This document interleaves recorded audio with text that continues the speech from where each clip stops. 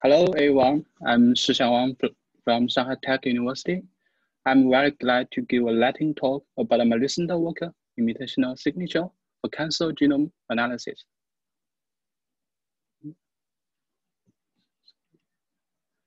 We know that genome instability provides fuel for cancer evolution. Typically, we can find hundreds of mutations in a tumor. The mutations accumulate at a different time due to different mutation processes in the form of small scale, like point mutations, or large scale, like copy number variations. Each tumor has different genetic background and environmental context. Therefore, getting active mutation processes and their contribution will not only promote cancer precision therapy, but also help understand cancer evolution. To do this, researchers recently extracted distinct and recurrent mutation patterns from mutation catalog of thousands of cancer genomes. The patterns are named mutational signatures. The basic idea to detect mutational signature is quite simple. Firstly, we construct a component by simple matrix, and then we decompose it into two matrices. One is to represent signatures, and the other is to represent the contribution of signatures. NMF algorithm is widely used here. This slide shows three mutational signatures. They are visualized as bar plots that X represents 96 types of mutation, and Y represents mutation probability for each mutation type. Based on data analysis or experimental validation, we now know that the first pattern is because of aging, and the remaining two are due to APOBAC enzyme activity.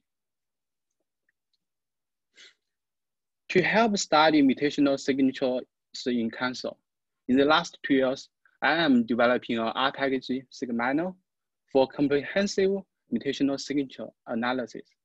This package provides many features to import data, extract mutational signatures, and visualize the results. As the mutational signature analysis is becoming a routine after somatic variant calling, based on Sigma, I developed a command line interface program, Sigflow. Sigflow offers multiple workflows to analyze mutational signature and outputs a bunch of data and results. This table shows the features supported by Sigflow and its comparison to several available tools such as Sigprofile, mutational patterns.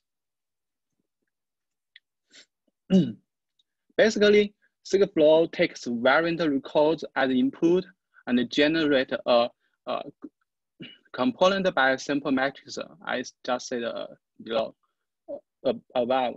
And next, Sigflow will run a specified workflow based on users' input options. Different data and plots are outputted for different workflows. In generally, the Sigprofile for different type of mutation signatures are plotted, and their exposures data also be outputted. Sigflow is based on R, therefore it can be run on any operating system. In addition, a Docker image is also constructed, so Sigflow and all of its dependencies can be installed by one line code.